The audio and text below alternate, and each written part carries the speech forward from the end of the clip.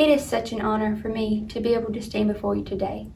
When we first started our years here at Aynor High School, we had no idea that it would consist of so many ups and downs. We've had some great victories on our ball fields, but also suffered some great losses as some of our classmates are no longer with us.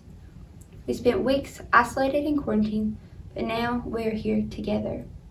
I would first like to thank our teachers for making their classrooms feel like second homes, where we can learn both life lessons and in-class lessons.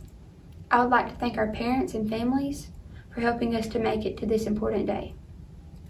And lastly, I would like to thank the school board, Mr. McCracken, and administration for allowing this day to celebrate our graduation.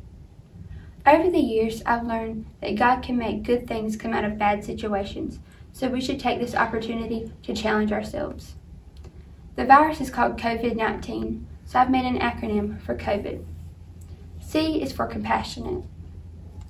When the pandemic first hit, I realized how important it was to let those around me know how much I care about them and how much I love them. O is for optimistic. There are always going to be those people that make you feel inadequate and less than enough. But as Eleanor Roosevelt once stated, no one can make you feel inferior without your consent. V is for vigilant. May we always put our hands to the plow and do the work that we've been called to do to the very best of our abilities. I is for intentional. May we never take one more moment for granted, knowing that in just a second, everything can change. D is for determined. May we determine our hearts to finish the work we've started here at Aynor High School. So now it is time to share some of our sweet memories that we've made over the years here at Aynor High School. We've come a long way from believing that there was a third floor to becoming the people that told the underclassmen that their classes were on the third floor. We've worked on projects together, we've laughed together, we've cried together, and many of us have been together ever since we were in elementary school. We've spent late nights working on long papers and studying for exams because, well, procrastination set in. This year, we were region champs and we started singing the alma mater together at every home football game.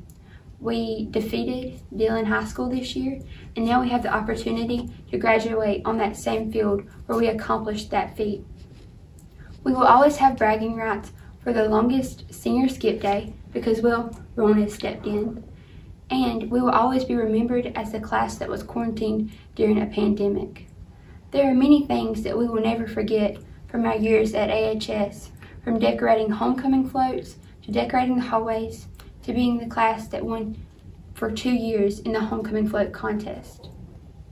We've each grown so much over our years, from being freshmen who had no idea how we were going to make it through the first week, to sophomores who were just glad that we were no longer freshmen, to juniors who were so excited about prom and our class rings, to finally seniors who had the privilege of skipping the lunch line in our own senior parking lot.